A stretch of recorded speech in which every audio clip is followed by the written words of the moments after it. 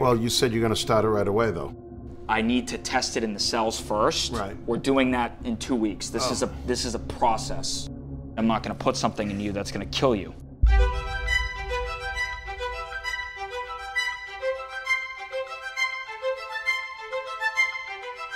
You are the wealthiest person in the world if you have your health, and as soon as that is taken away from you, you learn real quick what matters and what doesn't. Now, you can't see that my hands are burning. I'm suffering so badly, I think I'm gonna have a heart attack and die. And I actually plead with my kids and say, listen, you need to check on me. If you haven't heard from me, it's because I'm dead.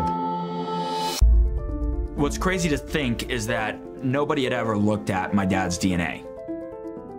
I felt like this was a mission. There's no cure? Okay, I'll go be the guy to figure that out. Max, slow down.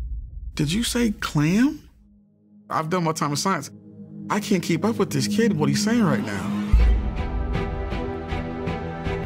This isn't just the story of my dad. This isn't just the story of a son's quest to cure his father. The driver for my son is his love of his dad, and hopefully him being able to cure me before I drop.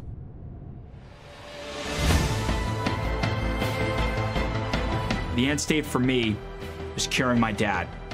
When I dig down deep and ask myself, why did my dad get this disease? He got this disease for me to figure out.